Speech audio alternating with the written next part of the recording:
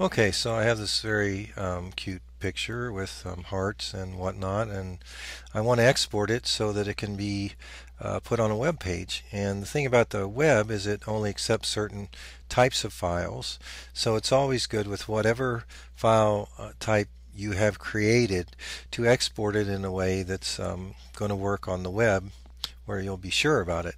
And Photoshop Elements makes that very simple. All you have to do is go to File, Save for Web, and then it presents you with this image, and you can just click OK and take what it does for default. But what it does here is it shows you the original image, which is usually much larger, and then the compressed image for the web.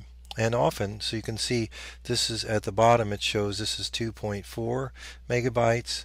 This JPEG is 69 kilobytes, so quite a bit smaller, and the quality looks very similar. Now another option would have been to go with a GIF, and in fact most, as a rule of thumb, for a photograph or anything complicated, a JPEG is usually better in that it can create higher quality for smaller size as compared to a GIF, the other most popular web graphic format. And GIFs are good for simple drawings and basic shapes.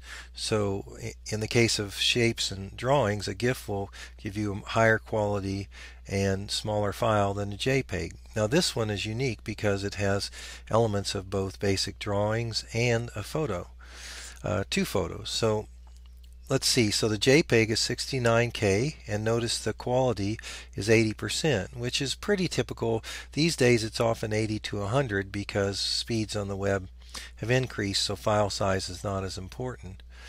Now if we put it to GIF, the quality, it's hard to probably see in this video, but the quality goes down and becomes a little more grainy, and the size goes down slightly. So we'll just go with a JPEG, little higher quality, even though the size is just slightly bigger. So then all I do is I click OK, and then pay attention to where that file is being saved, and I go ahead and save it. And that's how you export files for the web with Photoshop Elements. It's very simple.